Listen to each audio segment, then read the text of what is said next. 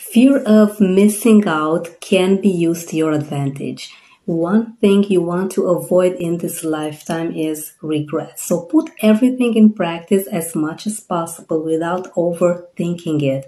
And it may sound very rudimental, and it is. Do it now, think about it later. The more you think about it, the more you stagnate and you will not get anything done. I have been there. So what you want to do is to make as many mistakes as possible and get the lesson. How do you get the lesson? Is you asking yourself really simple questions as, why am I feeling this? And how can I make this better next time?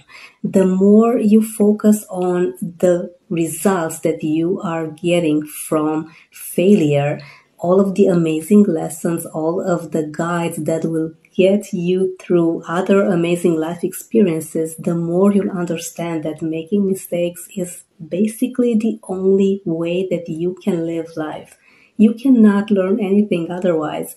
So fear of missing out can be truly conquered when you get the lesson from all of your past mistakes and failures. Put this in practice and let me know how it goes for you.